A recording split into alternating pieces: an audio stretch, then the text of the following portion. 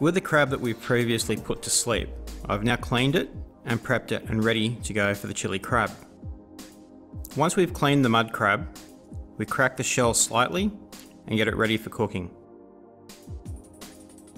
The dish uses chili, shallots, garlic, ginger and coriander root as the aromats.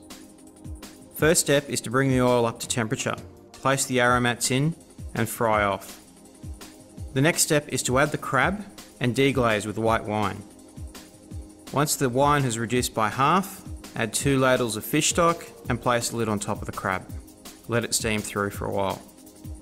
Once the crab's cooked, we remove it from the pot and place on a plate to keep warm.